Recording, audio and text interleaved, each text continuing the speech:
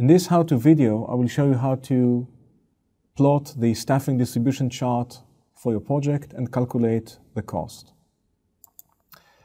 The cost of a software project is predominantly labor.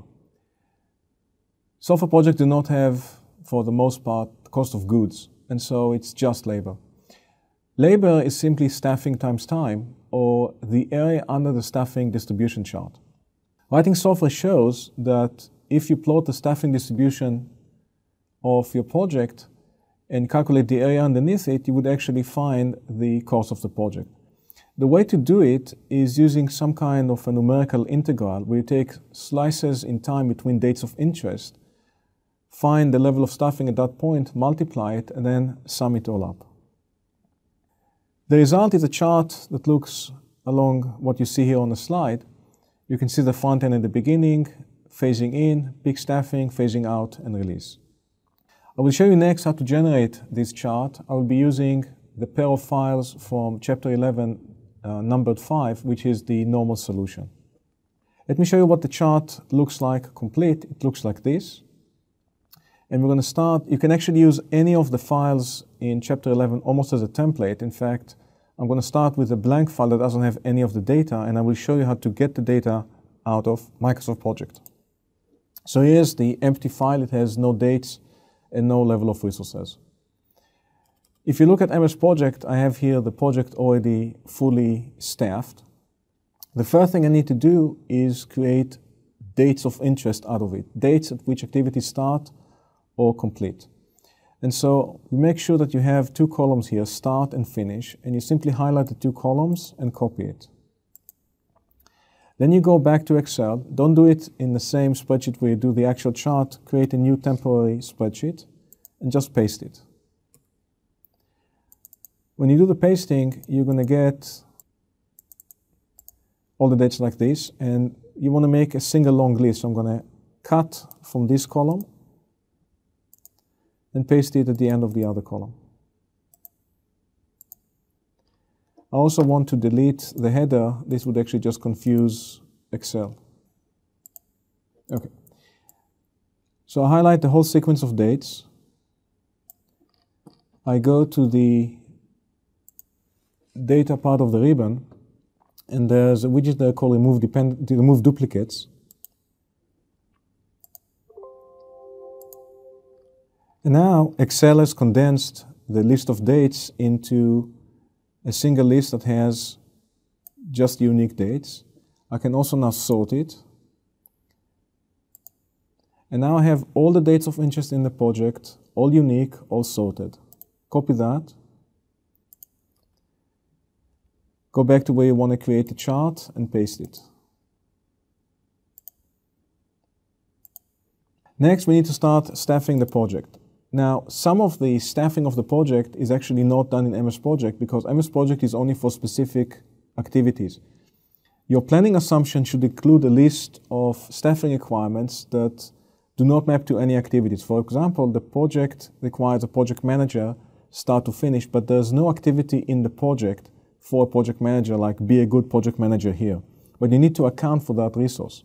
Same goes for a product manager, or for that matter, even an architect. So I'm going to go to the beginning and type 111 because I need one project manager, one product manager, and one architect start to finish. By clicking that blue dot, I made Excel expand that selection and values all the way until it hits an empty row, and that's basically perfect for me. Next, we have to assign additional resources based on the planning assumption. For example, we had the planning assumption in Chapter 11 that you need one DevOps specialist since the moment construction starts till the end. So if I look at my project file, I see, let me actually sort it by start date. I will see that construction starts here at 4:15. And so I will find 4:15 on my dates over here on the left, put one for the DevOps specialist, and just copy that all the way to the end. I also see, based on the planning assumption, that after the second milestone, we need a tester till the end of the project. And so that's basically here on 6.3. So I will go to my testers column, put one over here, all the way to the end. I also see I have system testing activities requiring 2 testers, and that start at 10.4 all the way to 11.22. And so I would actually bump at the end for 2. Much the same way, I can look at when do I need to use a test engineer. Now I can see I have an activity over here for test engineer and an activity over here. And so what you could do, and this is a very nice tip, is I'm going to sort it. And I'm going to click sort by, and I'm going to click and I select a custom sort. In this case, I'm going to sort it by resource names. And the secondary sort, I'm going to sort it by start.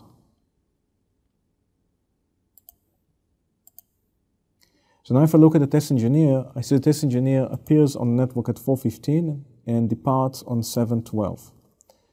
And so I find 4.15 over here and 7.12 over here.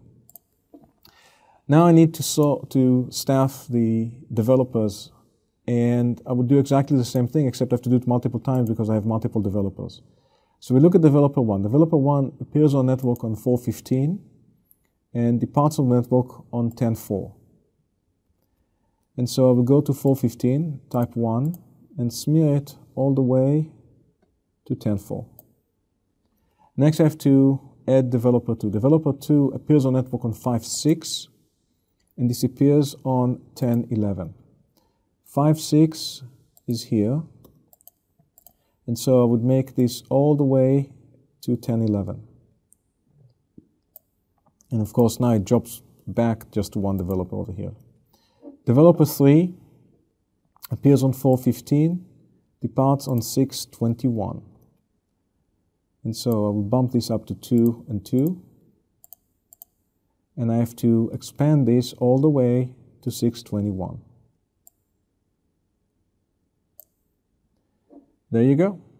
And if I scroll a little bit to the right, I see that I have the staffing distribution chart complete. Next, I need to calculate the cost. The cost is simply that numerical integral I showed you before, and you do it in this column. Every cell here, what it actually does, if you look at the formula, it sums up the values of that row and then times it on the date difference, on that slice in time between the 2 dates of interest. And that gives you that sliver of man-month for that date of interest. If you do it across all of them and you sum it all up, you simply get the total cost for the project. We can even calculate this way direct and indirect cost. In this project, the total cost is simply the sum as I've shown you, but the direct cost is only activities that add direct measurable value for the project. According to the planning assumption and the Microsoft project, it's only activities I can actually see in MS Project. And so I'm going to highlight here in yellow activities which are just direct cost. And so the architect in the front end doing architecture and project design is direct cost. Everything the test engineer does is direct cost. Everything developers do, according to the planning assumption, is direct cost, and also the final act of system testing is direct cost. So now what I have to do is a very discrete way. I have to sum up only the yellow activities. If I look at any one of these things, you can see it sums up the 2 yellow cells, but the same formula, you multiply it by the time slice between those 2 dates of interest. You sum this whole up, and then you get the direct cost of the project.